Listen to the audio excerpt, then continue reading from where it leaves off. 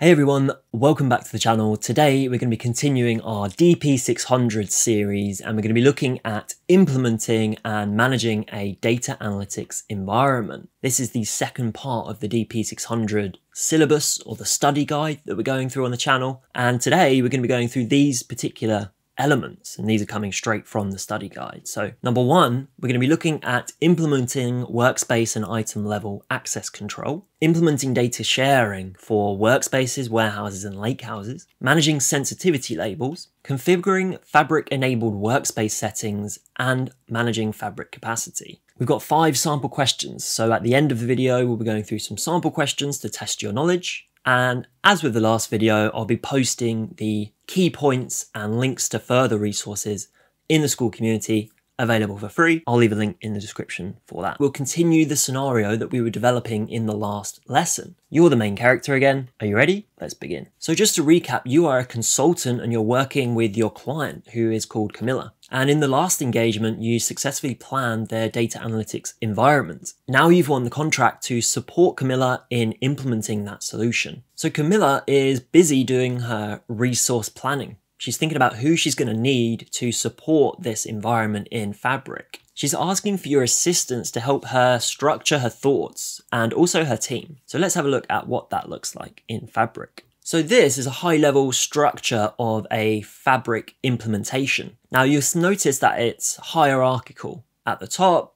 we have tenant level. So this is kind of the one tenant that you're going to have in your organization. Then below that, you might have one or many capacities. And we talked about capacities in the previous lesson. We're going to be doing a bit more on capacities in this lesson as well. And then in each capacity, you might have one or multiple workspaces. Then in each workspace, we go down to the item level. So you might have a data warehouse and a lakehouse in your workspace. Then we can actually go one level deeper than that, which is called the object level. So within the data warehouse, you have dbo.customer. That might be a table in your data warehouse or a view in your data warehouse. That's at the object level. Now, when we're administering Fabric, we need to be aware of these different levels because at each of these different levels, administration happens in a different way. In the last lesson, we looked at the tenant level admin settings. So that's mostly things in the admin portal under the tenant settings section. Today, we will explore item level a little bit later on. But first, I just want to look at how we can administer each of these 3 top levels. So here we have a table. Now the table isn't complete yet. We're going to walk through it together. So we have the 3 top levels. We've got tenant level, the capacity level, and the workspace level. And then on the right-hand side, we're going to go through what the administrator or who the administrator is, what role they require, and also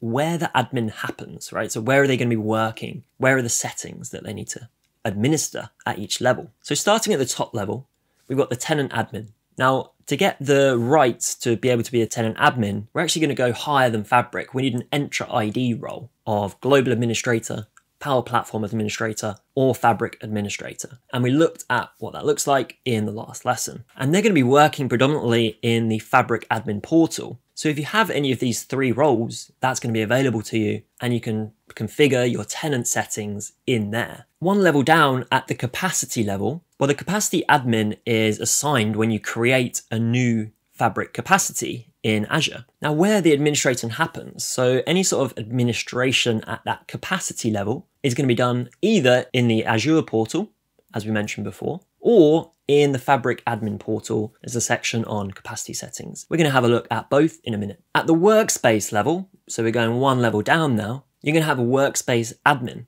They're going to be the person that is kind of in charge of that admin level. And the role required here is a workspace role. So it's going to be a person or a group with the workspace role of admin. And again, we'll have a look at what that means in more detail a bit later on. Now they're going to be doing most of their administration within the workspace settings and also within the manage access. So these are the 2 areas that they're going to be focusing most of their time on. Now we looked at the tenant level admin settings previously in the last video. In this lesson, we're going to focus on the capacity level settings and then the workspace level settings. So let's just focus in on the capacity administrator settings for a moment. And as I mentioned, there's 2 really places where capacity administration gets done. Number one is in Azure, because we need to use Azure Portal to purchase capacity, right? So that's going to be where you go to create a new capacity, delete existing capacities, changing the size of a capacity. So if you've got an F2 SKU and you want to go up to an F4, that's going to be done in the admin portal, and also changing the capacity administrator. So you can do that within the Azure portal as well. As well as that, within Fabric, we can change some of the settings for a particular capacity. So we can do things like enabling disaster recovery, viewing the capacity usage report. So how much is our capacity being used? We can define who can create workspaces within that capacity. We can define who is a capacity administrator. We can update the Power BI connection settings. So who can connect to this capacity or items within this capacity from Power BI, and how does that look like? We can permit workspace admins to size their own custom Spark pools. So this is quite important, right? Because you might want to set some sort of limits on the sizing of the Spark pools that workspace owners underneath the capacity or in this capacity, you might want to limit how high they can go with their Spark pools, because that's going to have quite a big impact on the overall capacity usage. So if you're sitting at the capacity level, you might want to add some restrictions on, the custom Spark configurations that happen in your capacity. And we can assign workspaces to the capacity in this section as well. Okay, so here we are in the portal, and I just wanted to show you some of the capacity settings, how to administer a Fabric capacity. I'm going to start right from the beginning. So how do you actually set up and buy a capacity? Well, you go to Microsoft Fabric. If it's not already there, then you can just search for it here, Microsoft Fabric. This is going to bring you through to the resource creation tool. We're going to click on create. We're going to walk through these steps to create a Fabric capacity. So you need a subscription and a resource group, and you can enter the capacity name. So give it a region, change the size. I'm just going to do an F2, select, and here is where you sign the capacity administrator. And again, we can change that afterwards, but you need at least one to set it up. So it's going to give you the estimated cost per month here, and then you press create, and it's going to deploy that capacity. Okay, so now my capacity has been created. We can click on go to resource. And this is where we're going to do some of the administration tasks within the Azure portal, right? So here we can have a look at, well, firstly, we can pause it. So if you want to pause the capacity, you can do that here, delete it as well. Down the left-hand side, we've got some useful things here. So capacity administrators, that's where you're going to change your capacity administrator. We've also got change size. So if you're finding that F2 is not enough for your workloads that you're running, you can change it to F4 or F256 if you've got a spare 40 grand a month to be using on Fabric. I'm going to keep it as an F2. That's just something to bear in mind there. Okay, now I just want to have a look at what that capacity setting looks like inside Fabric. So if we go to the admin portal and capacity settings, if we go over to the Fabric capacity tab here, we can see that Fabric capacity that we've just set up. So it's an F2, it's in UK South, and it's active. So we've got some actions here. We can change the name. We can have a look at the admin. You can't really do much there. There's a link through back into Azure. So if you want to make any changes to it from within Fabric, you need to click on this link here. But if you click on the actual capacity name, we go through to the capacity settings, right? So this is where you're going to be doing things like enabling disaster recovery, having a look at the usage report for that capacity, turning on notifications. So it's going to give you a notification when you've used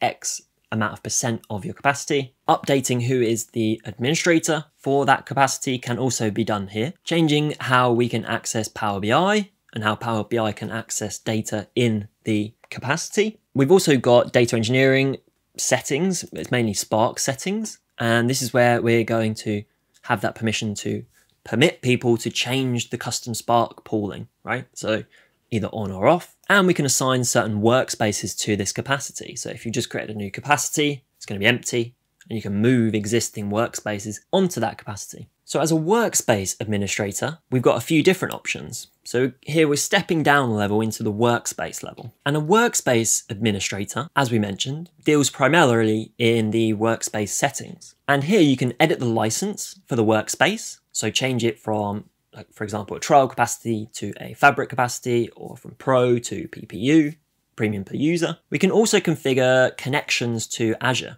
as well as configuring Azure DevOps connections. So if you want to use Git version control for this workspace, that's going to be done in the workspace settings. Another thing we can do in the workspace settings is set up what's called a workspace identity. Now, this is basically having a managed service principal dedicated for your workspace. And it basically means you can connect to things like ADLS Gen 2 for things like shortcuts, and you can do that in a kind of trusted workspace access manner, basically. This is another pretty new security feature that they've added quite recently, and I'll be going through more of the security principles in more detail, probably in a separate video at the end of this series, because they're quite important. We can also edit some of the Power BI settings in the workspace settings, and also the Spark settings. So particular default environments that we might want to set up within this workspace, things like that. Just note here that managing access is done through the managing access section. So it's slightly separate, it's in the same kind of area, but it's not necessarily in workspace settings where we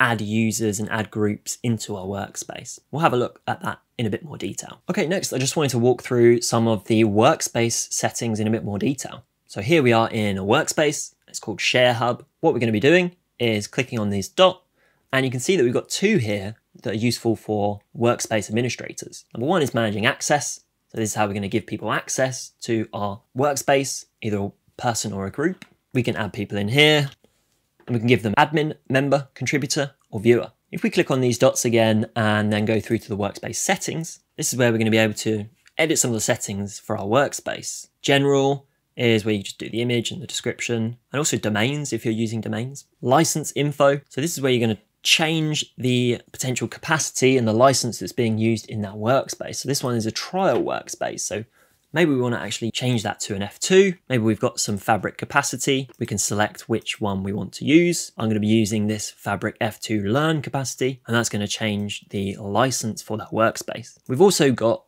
connecting to Azure, connecting to Git, downloading things like the File Explorer as well, and enabling caching for shortcuts is another workspace setting we've got here. Managed identities. So if you're on an F64 capacity or higher, you can make use of workspace identities. And that's going to basically allow you to create kind of like a managed service principal just for this workspace. So give your workspace an identity and allow it to connect to ADLS Gen 2, create your shortcuts, things like that, in a secure manner. Kind of trusted workspace access is what it's called. And if you want to learn more about that, I'll leave a link to the workspace identity section in the school community. We can also do things like adding private endpoints and that kind of thing for connecting via Spark to things in Azure. You've got your Spark settings down here for configuring something about the pool that you're using, the Spark pool that is being used in this workspace. You can change the default environment. That's where you're going to be going to add libraries and things like that.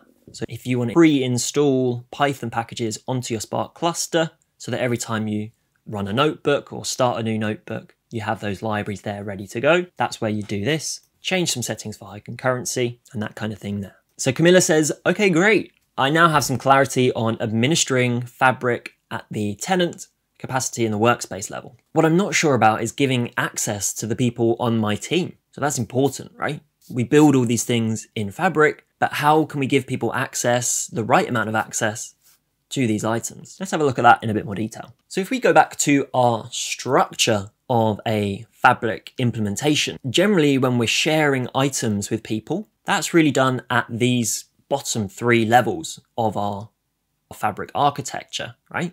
So sharing things in Fabric is normally done at these three levels. Now, object level sharing is possible for the data warehouse and the SQL endpoint in the Lakehouse, but I don't think it's assessed as part of this exam. So it's not part of the study guide in any way. So we're not going to be covering that in this lesson. There's some documentation on the Microsoft Learn website, and I'll leave a link to that if you're interested in object level sharing, if you want to learn a bit more about that.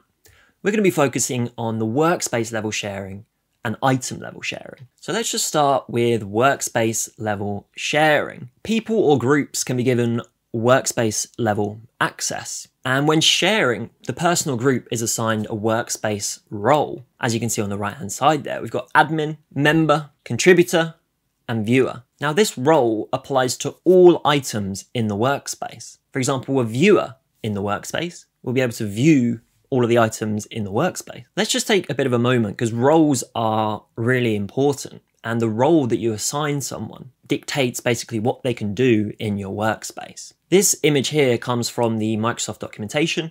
Again, I'll leave a link to this in the school community, and I definitely recommend you take some time to study it. this is what we're going to be doing here. So the first thing to note with this diagram is, let's just start with the admin. So if you give someone an admin permission, what can they do? The first thing is that they can update and delete the workspace. So this is really high level permissions that only maybe 1 or 2 people really should have, people that you trust in your organization. They can also add and remove people, including other admins. So it's the only role that allows you to add an admin, add another admin. Next, we move down to the member, and the member can do similar things to an admin, but they can't add an admin, okay? So a member cannot add an admin. They can only add people with lower permissions or other members, okay? The other permission that is unique at the member level is you can give other people the permission to share items. So being able to share items is a fairly high level thing to do, and you're giving people that permission to share, okay? So that's something to bear in mind as well. Then we move down to the contributor level. Now, contributors can do pretty much everything in the workspace other than, as we see here, deleting the workspace, adding other people into the workspace, and allowing other people to share. But they can do, when you're talking about contributing to Fabric items, anything around lakehouses or warehouses or data pipelines, they have read and write access to all of these things. So the viewer has a unique set of permissions, those 6 green ticks. And if we go kind of from top to bottom, they can view and read content in a data pipeline, a notebook, Spark job definition, machine learning model. So they can view kind of the outputs of these things. They can also view and read the content of KQL, databases, query sets, and real-time dashboards. They can connect to the SQL analytics endpoint of a lakehouse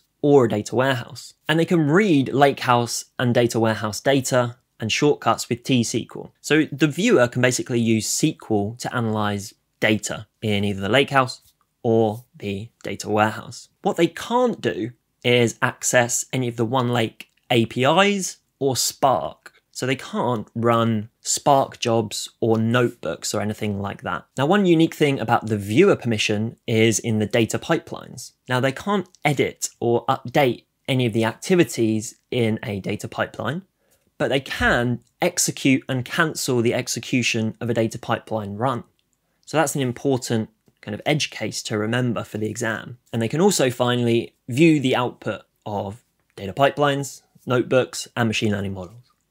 So that's kind of a high level overview of all of these workspace roles and what they can do at each level. Again, this is really important to understand for the exam. So I definitely recommend going into the documentation, taking some time to understand these different things, because you'll probably be tested quite a lot on these. So let's just have a bit of a workspace level access example. This is John. He is a business analyst working in Camilla's team, and Camilla has asked you to give him contributor access to Workspace 1. This is Workspace 1. This is the architecture that they've got here. Now, this is what John's access currently looks like, where the red box is basically no access at all, and a green box if there's any access. And you can see everything's red, so currently he has no access to anything. You are an admin in the workspace. Now, what steps would you take to give John this access? Have a little think about that, and then we'll talk about it in a second. Okay, so what steps would you take? Well, personally, what I would be asking is, does John fit into an existing security group that has contributor access to the workspace? Because best practice here is to add people into groups rather than adding them individually. It just makes maintenance in the future a lot easier. Where possible, we always want to add people into groups before we add them individually. Now, if a security group doesn't exist, then you might want to create one for John. Maybe you want to create an analyst security group so that in the future, when another analyst wants to join the team or join the workspace, you can just add that person into the group rather than having this long list of individual contributors in that workspace. So you create an analyst security group, add John to the security group, and give the group contributor access to Workspace 1. So in the picture, how does that update? Well, it looks a bit like this, right? So John now has access to Workspace 1 and everything within it, because we've given him access, or the security group access, at that workspace level. You'll notice that Workspace 2, he still has no access to that. He can't even see that. So that's something to bear in mind when you're giving workspace level access. Camilla suddenly rings you. She realizes that John shouldn't have access to everything in the workspace. Instead, she wants you to give him access to the data warehouse only, not the semantic model, not the data pipeline. So how would you change what we've just done to reflect this? So this is what we're looking at here. We want to go from this, which is the arrangement that we've just done for John at the workspace level, to this at the item level. Now this might be important because it kind of reflects quite an important principle when it comes to giving people access, which is the principle of least privilege. Now, in general, in data systems, information security, we want to give people the amount of access that they need to perform their roles and nothing more, right? So if you don't technically need access to the semantic model or the data pipeline, then one way of kind of getting around that is to give people item level access, giving people access to only what they need. Okay, just to recap on some of the additional permissions. So when you share a data warehouse, you get these 3 additional permissions. We have read all data using SQL. And what that means is it allows people to read all objects within the warehouse using T-SQL. We also have the read all OneLake data. And with this, you're allowing that person to read the underlying OneLake files using Spark, pipelines, anything else basically. So in the top one, they can only use SQL. If you give them the second permission, it allows them to basically do anything with that data. And the third permission allows the user to build reports on the default semantic model. Not any custom models, just the default semantic model. When it comes to the Lakehouse, these permissions are similar, but they're just worded a little bit differently. So again, if you give them the read all SQL endpoint data, it allows them to perform T-SQL on the T-SQL endpoint. If you give them read all Apache Spark, then again, it's going to allow them to run notebooks and Spark code on top of that data. And again, the build reports on the default semantic model does exactly what it says on the tin. Now, one point that I just did want to make here is around OneLake Data Access Model. Now, this is a very newly announced feature, so it might not have made its way into the exam yet. But I do think it's going to have a very big impact on how we manage security in Fabric going forward. So I did want to at least mention it here. I'm not going to be going through it in detail, but I did just want to flag it. You might want to have a look at the documentation page just so that you can become aware of it. Now, this feature is not really something I've looked at yet much in detail, but from looking at the documentation, from how I understand it, is it's going to allow you to perform RBAC, so role-based access control, on things like folders. So now that they've implemented folders within a workspace, it's going to allow you to define a specific role or give a specific role access control over that folder, and then the permissions are going to be inherited for every item in that folder. But like I mentioned, it's a preview feature and it's relatively new, so I'd be surprised if they ask you about this in the exam, but it is very important, and I do think it will change quite a lot in Fabric, so I wanted to mention it. And if you look at the study guide, it does say for the DP-600 exam, it does say that most questions cover features that are generally available. The exam may contain questions on preview features if those features are commonly used. Well, I think at the moment this isn't commonly used because it's only been released a few weeks ago, so that's something to bear in mind. Camilla says, thank you. Now I understand workspace level and item level sharing in more detail. One last thing before you go, we've been working on this government project and I need to apply sensitivity labeling in a workspace. Can you walk me through it? So what even is a sensitivity label? Well, sensitivity labels are a data governance feature and they're created and managed in Microsoft Purview. So Fabric items, such as a semantic model, can be given a sensitivity label, such as confidential, right? And it's for information protection purposes. Now, in some industries, labeling data and information with a sensitivity label is necessary for compliance with information protection regulations. Now, to apply a sensitivity label in Fabric, really there's 2 main methods. If we go into that item, for example, this Lakehouse here, well, you have in the top toolbar, you've got the sensitivity label and you can just click on that drop down, change the sensitivity label in there. The other option is to go into the settings of that particular Fabric item. And you can see that in the left-hand toolbar there, you've got sensitivity label and you can change the sensitivity label in there. Now, one of the options that you can give it if you go through the settings method is to apply to downstream items. So again, we've got that notion or that concept of inheritance of the label that you give it here also applies to everything downstream. Okay, so now we are going to test some of your knowledge for everything that we've learned in this section of the study guide. And we're going to start with a case study style question. So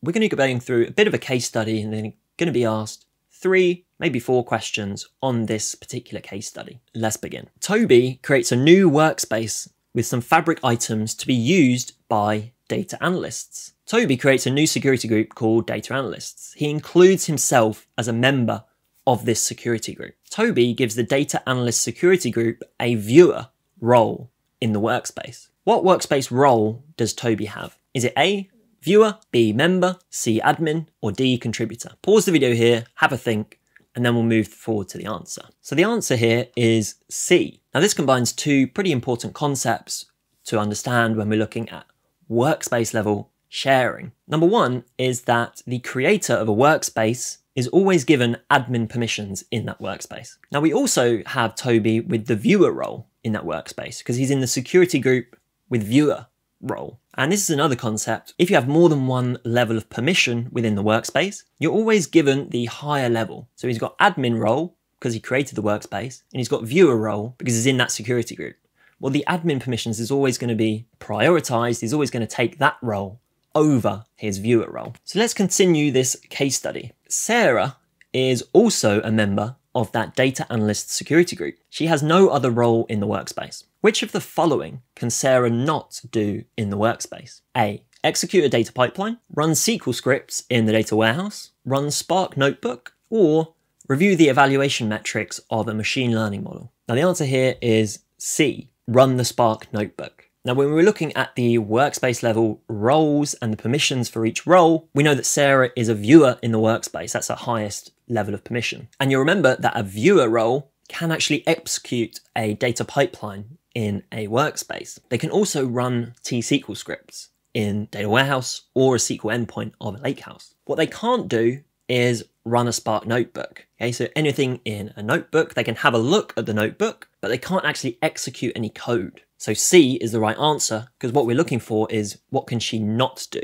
in the workspace. And D is review the evaluation metrics of a machine learning model, which we know we can do because she's just reading the output of that model. To continue this case study again, Toby wants to delegate some of the management responsibility in the workspace. He wants to give this person the ability to share content within the workspace, invite new contributors to the workspace, but not add new admins to the workspace. What role should Toby give this person? A, admin, B, member, C, contributor, or D, viewer? So the answer here is B. Now the key point in the question was, but not add new admins to the workspace. So we know that to be able to add another admin into a workspace, you need to have admin permissions yourself. So Toby doesn't want to give that person this ability, basically. So we know it can't be admin. It's not going to be viewer. It's not going to be contributor. We know that the member is kind of one down from admin, and that's going to allow you to do all of these 3 things. They can share content, they can invite other contributors, because a member can add new people, either members or contributors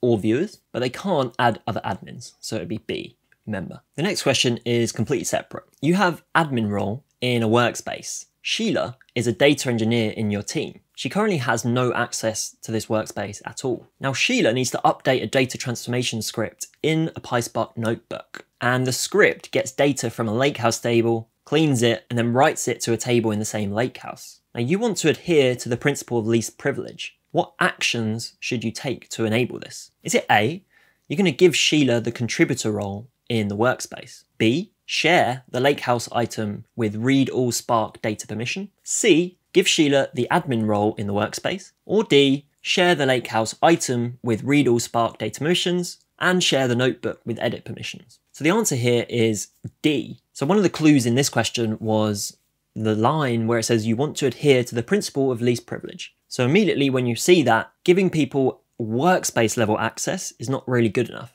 So A and C is giving a role in the workspace. So it's going to enable her to contribute and change and edit everything in the workspace, but it doesn't adhere to the principle of least privilege. So we can immediately rule out A and C. So another really important point in the question here was Sheila needs to update a data transformation script in a notebook. So she needs to edit the code in a notebook. She's not just executing an existing notebook. She needs to actually make changes to a notebook. And so for B, you wouldn't have that permission. You've got read all data for the Spark, so you can actually execute a notebook, but you can't edit a notebook. So to be able to make these changes, really need access to the notebook and the Lakehouse that notebook is interfacing with, that notebook is reading from. Because we can't just share the notebook, because then you won't have access to the underlying data, and we can't just share the Lakehouse because you won't have access to the notebook that she needs to edit. So the answer is D. Share the Lakehouse item, we're giving Spark permissions, and we're also giving edit permissions on the notebook.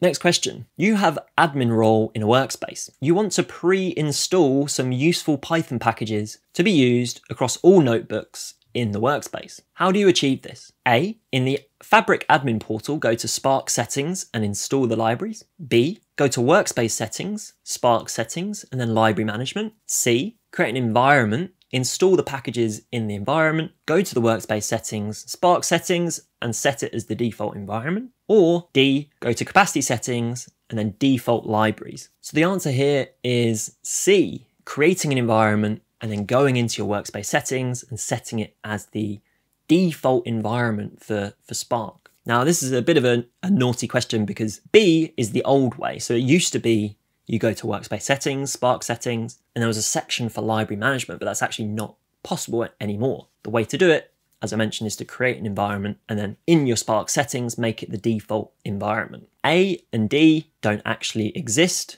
these capabilities. So these kind of red herrings. So the answer is C. Camilla says thanks. She's seriously impressed with your knowledge. Again, in this lesson, we covered all 5 of these elements of the DP-600 study guide, from workspace and item level sharing, data sharing for data warehouses and lakehouses, sensitivity labeling, and then workspace and capacity level settings. And the good news is, again, you've won an extension to the contract. Camilla would like you to implement control over the entire analytics development lifecycle in her organization. So for this, we're talking version control, deployment pipelines, Power BI projects, all that good stuff. That's what we're going to be looking at in the next lesson. So click here to continue that lesson.